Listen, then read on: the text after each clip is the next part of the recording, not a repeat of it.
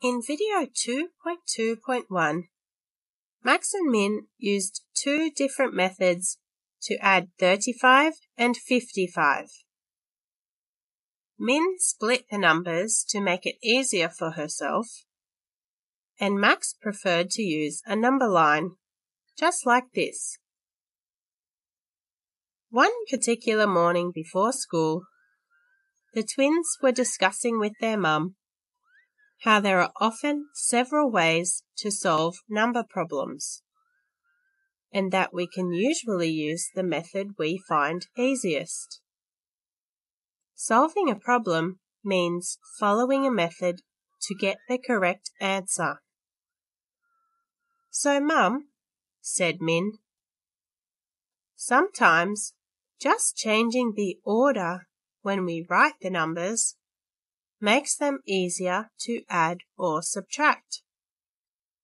For example, adding 6 plus 8 plus 4 plus 2 would be easier if we wrote them in this order: 6 plus 4 plus 8 plus 2, because it is easy to see that 6 plus 4 equals 10 and 8 plus 2 equals 10. So the total is 10 plus 10, which equals 20. That's correct, Min, replied her mum. Another way of solving a problem is by temporarily adding or subtracting 1 or 2 to a number to make a problem easier to solve, then adjusting the total at the end to get the final answer. For example, for the problem 88 minus 29, if I take an extra 1 away from 88, the problem becomes 88 minus 30, which is easier to subtract. This equals 58. Then to finish the problem, I just add back the extra 1 I subtracted, so the final answer is 59. Another example of this could be 54 plus 18.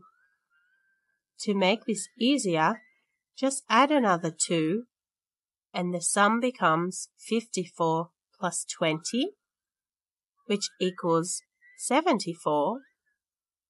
Then take that extra 2 away again to get the final correct answer of 72.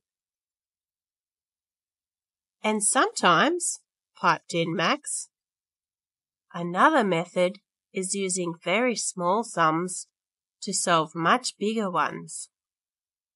I mean, if we had to solve 4,000 minus 2,000 plus 3,000, we know that 4 minus 2 plus 3 equals 5, so then the much bigger sum would equal 5,000. Another method I really like to use, said Min, is to use place values to split up numbers before adding or subtracting. For example, the sum 7,453 plus 2,336 can be split into place values. 7,000 plus 400 plus 50 plus 3 plus 2,000 plus 300 plus 30 plus 6. We can then add the units. 3 plus 6 equals 9. Add the tens. 50 plus 30 equals 80. Add the hundreds. 400 plus 300 equals 700. Then add the thousands. 7,000 plus 2,000 equals 9,000. Finally, we can rejoin the numbers into their correct place values or positions to get the total number 9,789. I like that method, added her brother.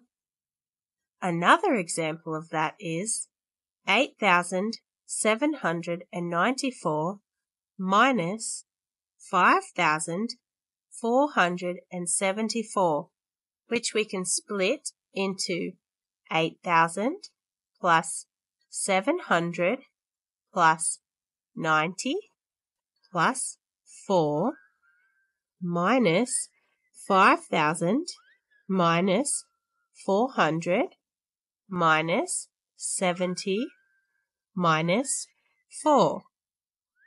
Note that every part of the second number is being subtracted.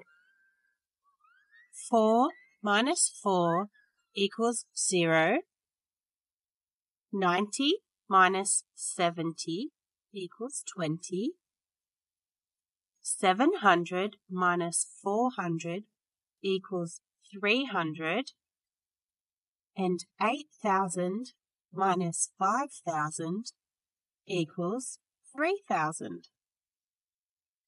Rejoining the numbers into their correct place values or positions gives us the total number 3,320.